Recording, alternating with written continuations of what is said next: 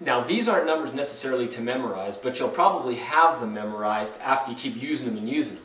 But big H in that NH formula is the molar heat. So it's not just written in joules, that would just be heat. The little h would be joules, which is in heat, but big H is joules or kilojoules per mole.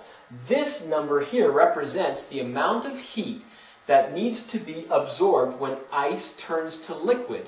1 mole of it at 0 degrees Celsius, 6.01 kilojoules per mole. Now to take that 1 mole, or 18.02 grams of water, because that's 1 mole, right? That's the molar mass. 40.65 kilojoules per mole in order to vaporize that mole of water.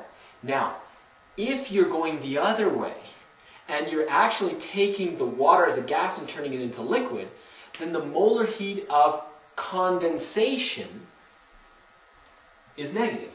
Because when gas turns to liquid, water is released. And just remember it because if it goes from liquid to a gas, you know you have to add heat. So that would be endothermic. But if the water is going from gas to liquid, it releases heat, so that's exothermic, right? So we put a negative for exothermic. Same if the water is going from liquid to solid, we put a negative in front. Oh, by the way, you know that the heat capacity of water is 4.19, and that's in joules per gram degrees Celsius. But the heat capacity of water as a vapor is 2.02 joules per gram degrees Celsius, and for water as a solid, it's 2.00 joules per gram degrees Celsius. Different heat capacities. Don't get tripped up, because questions are coming now where you've got to actually keep those under control. By the way, it can also be very convenient to represent this number here with slightly different units. If you multiply the numerator and denominator by 1,000, then you can actually write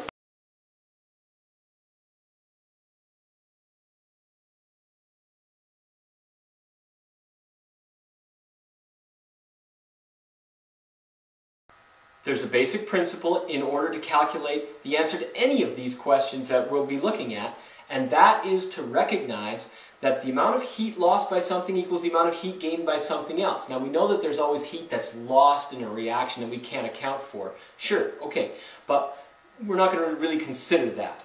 We try to minimize the amount of error there, and I'll show you that in another calculation coming up too. But the point is, it's always heat loss equals heat gain. That's the first thing you always write down on paper. It's the first thing I always do, and I've been doing this for 20 years. You'd think I wouldn't have to do this anymore, but I do, because it's a good example to you. Now look, heat loss equals heat gain. So in this case, what's losing the heat? Well, all right, there must be the environment. Something in the environment, we're not told, is actually giving heat to the water, which is actually undergoing vaporization. So it must be at around 100 degrees Celsius and ready to just take off as a vapor. So what's losing the heat?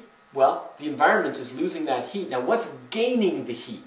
The system here is the water that's gaining the heat. And because it's undergoing a phase change, and a phase change only, we're told in the question, then we write NH. Now we must have information for all of this. Well, two of those things anyway. One of them is the unknown variable that we have to solve for. And if we're looking for what mass of ice, what thing here is going to be able to help us to get mass? N, which stands for the number of moles. So, N is number of moles, and when we find that, we can then get the mass. So, what we have is the heat, which is 20 kilojoules in this question, and we have a molar heat, because it's water vaporizing, that's 40.65. So we rearrange. What we do, of course, to solve for N is divide each side by big H. And so the formula actually then becomes, oh, you almost caught Chem Guy. But Chem Guy, he understands that when you manipulate this formula, you get H over big H, and then you plug in the numbers, 20 divided by 40.65. Now, I haven't kept significant digits yet. There's 3 here, and there's 4 here. There's lots in this number right now, and that's the moles of the water.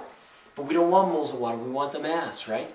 And so, therefore, what we're going to do is we're going to take that 0.49200 moles, and that's of water, and we're going to multiply by, what's the ratio? There, for every 18.02 grams of water you have, that actually is 1 mole of water. And so moles of water cancels, you're left with the mass of water. And of course the mass of the water is that right there, 8.86 grams of water. Now, there were 3 significant digits in one of the numbers in our original question and 4 significant digits in the number that we used. Keep the least number of significant digits when you multiply or divide. And so that number right there and this number right here, when multiplied together, we're not going to keep 5 or 4. We're going to go back to the original question that we've been actually working with and keep 3 significant digits, 8.86 grams.